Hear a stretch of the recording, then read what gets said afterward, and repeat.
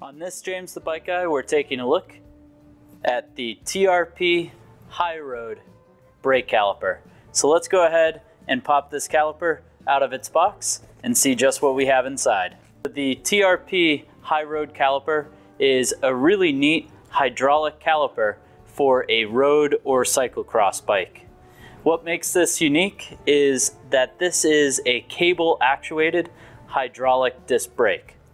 That means that this can convert your cable mechanical brakes on a disc brake bike to be hydraulic, so you get both the feel and the performance of a hydraulic brake without having to replace your shift levers or plumb the whole bike.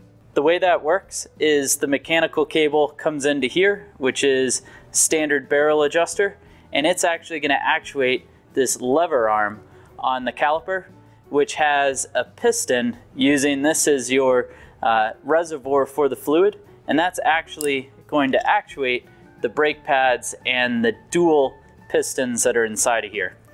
So if we unlock the lever,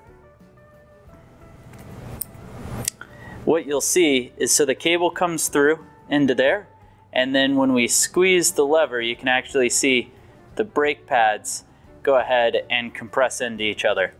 So that really allows for a pretty neat setup, because if you have an older cross bike, you have a bike that came with levers that didn't have a hydraulic option, or if you're really just trying to upgrade your bike, this ends up working really well. Now, this is a flat mount version, meaning that it's the flat 2-bolt design.